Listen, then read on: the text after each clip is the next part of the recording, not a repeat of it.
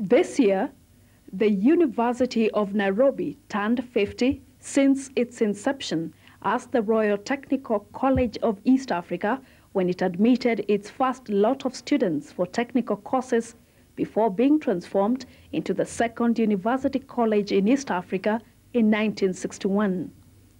3 years later, the Royal College was renamed University College Nairobi, a constituent college of the Interterritorial Federal University of East Africa. In 1970, the University College Nairobi transformed into the first national university in Kenya and was renamed the University of Nairobi.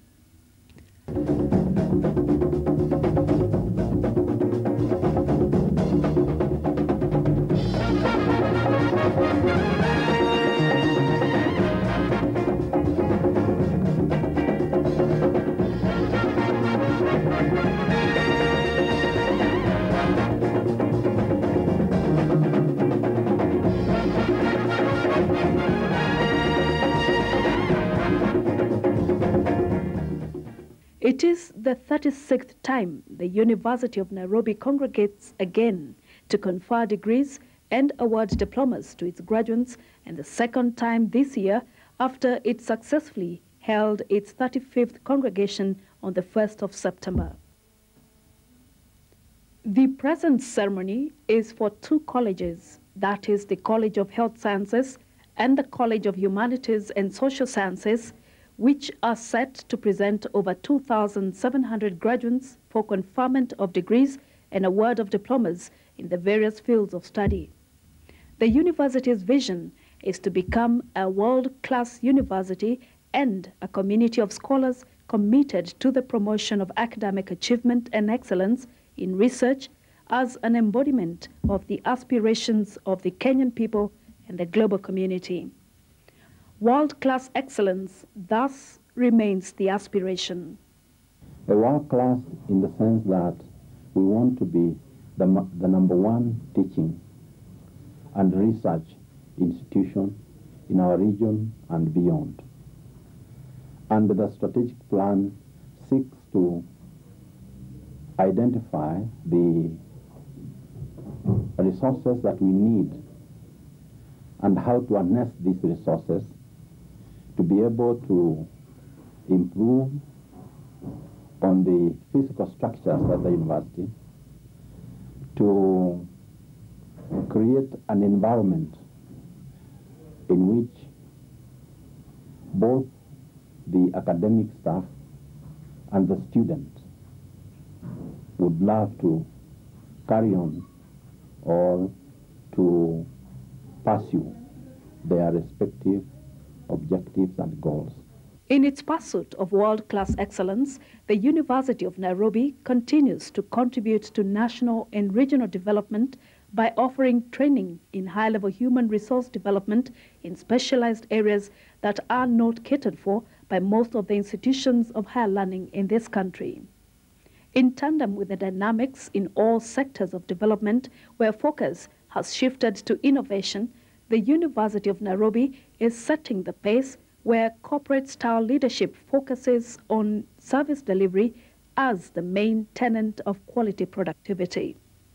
The university is proud of its distinguished record of achievements in teaching, research, role development, and boasts of over 90,000 alumni. The university recognizes the significance of research in national development and boasts of over 300 research publications. In general terms, we published more than 300 academically peer-reviewed publications worldwide. This also includes the Vice Chancellor himself, who published last year in November in the British Journal of Urology, the November edition.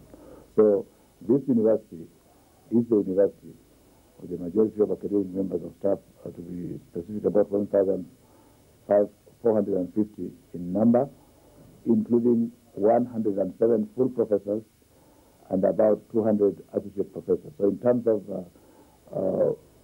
research production, we are the university to watch. An innovative development in the university's education delivery and training has been the introduction of continuing education, which avails a window of opportunity to all that are in search of knowledge. The university has expanded its modes of delivery to include distance and e-learning. It is also offering tailor-made programs that are demand-driven in collaboration with partners to suit the needs of our people. The university has established over 300 international academic links and academic programs. We have endeavored as much as possible to establish links with the institutions in Kenya and in the region in particular. And one particular institution that we recently signed a memorandum of understanding with is Kenya Medical Research Institute. This is one institute, as you know, which has very excellent facilities. And we thought by accessing those research facilities, our students can benefit in an immense way. And the institution, their own institution also can be benefit from us because we have a wealth of talent. Apart from the various learning facilities at the respective campuses, the university boasts of quality infrastructure reflected in the state-of-the-art lecture theatres that are continuously being upgraded through internally generated funds, especially those from the Module 2 programs. Income from Module 2 programs goes to supplement government capital, which is approximately 38% of the annual budget of the institution. Completion of the various stalled projects has been an ongoing exercise in all campuses.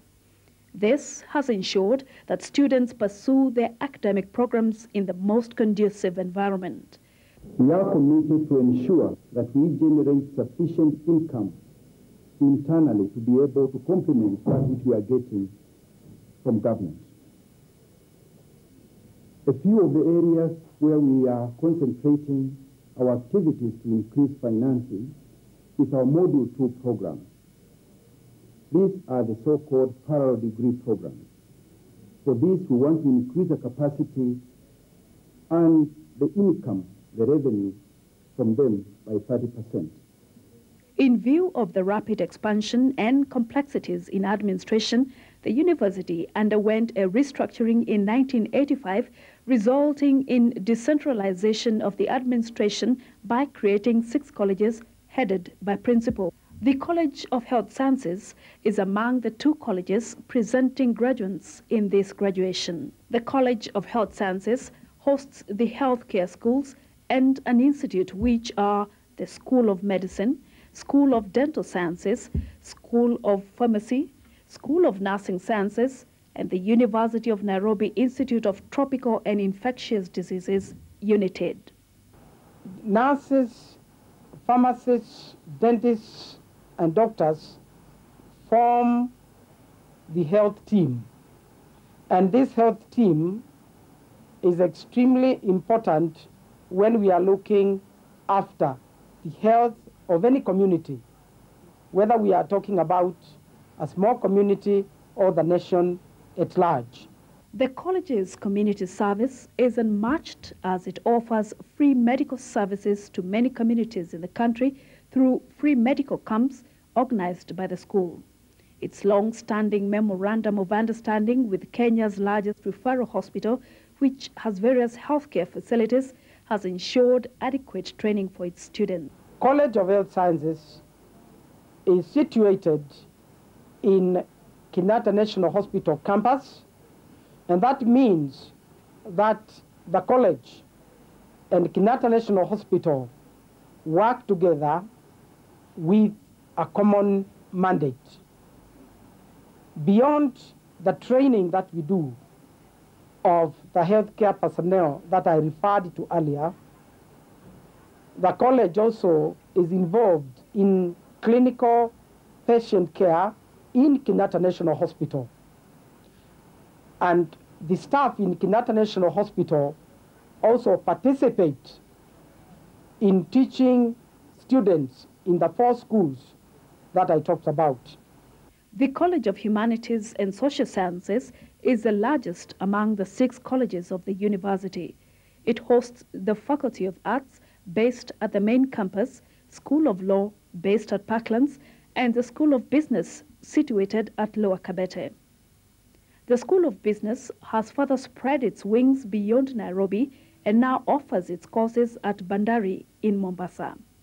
Also situated at the main campus are the School of Journalism and Mass Communication and the School of Economics, which was recently created out of the Faculty of Arts.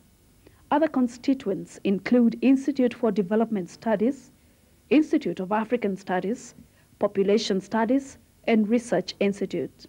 The college aims to be a center of excellence for programs in humanities and social sciences. And so far, since the college was established in 1985, we have graduated over 20,000 graduates. And these graduates are working especially in important positions in government and the private sector as well. The latest sensation in the college is a Confucius Institute, which was inaugurated last year and offers a certificate course in the Chinese language. We have started the Confucius Institute housed in the Department of Linguistics and Languages, and this institute offers or teaches Chinese language and culture. Already we have 53 students registered in this institute, and we have had about 20 who have already completed their certificate course in Chinese language and culture. And I'm glad to say that 5 of them have already been absorbed by companies in Kenya which are Chinese-based. In the continued quest for excellence, the University of Nairobi has established an efficient library system. There is the Grand Jomo Kenyatta Memorial Library with a seating capacity of over 2,000 people situated at the main campus, and the 10 sub-libraries located at the various campuses and institutes of the university. The library has over 70,000 journals which can be accessed through the internet. The library also teaches information skills as a component of the communication skills to enhance information retrieval skills by students. Since its inception, the University of Nairobi has expanded tremendously. A total of 36,000 students are pursuing their studies at the university, out of whom 7,000 are pursuing postgraduate studies. The 2 colleges are set to present 2,700 graduates at the 36th graduation ceremony.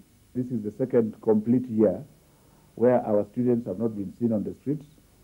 They have actually, their character has gone through 360 degrees, and I would like to thank them, and I would also, in the same breath, ask the industry out there to give them a second chance, because I think everybody deserves a second chance. The image that had been there before was that if somebody was a BSc, it was a Bachelor of Stone Throwing. But right now, our students, I think, have taken their rightful place in the society, and I wish them all the very best.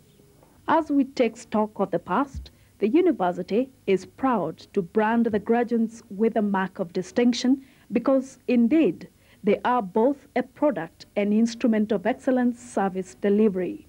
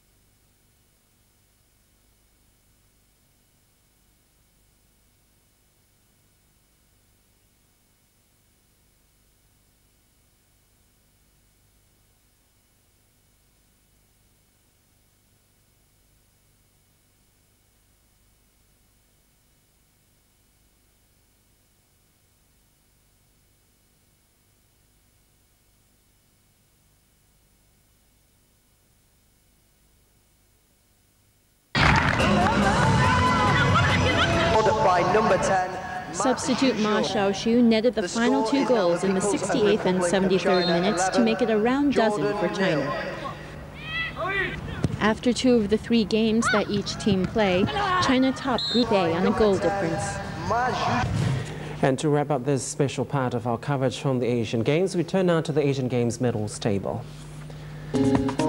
China still tops the leaderboard with 38 gold medals. Japan keeps its second place with 12 golds, and South Korea ranks third.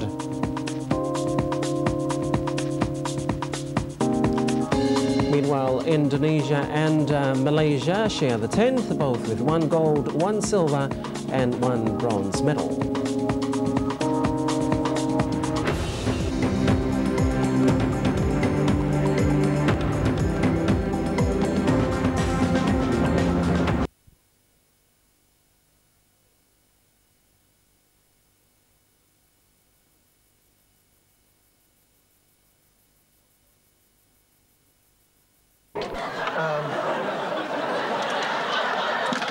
I'm sorry. Let me... I was just looking at the price tag. I didn't mean to hurt your display here. Listen, I need a bra. You're what, about a 36A? No. No, it's not for me. It's for a friend. A girl.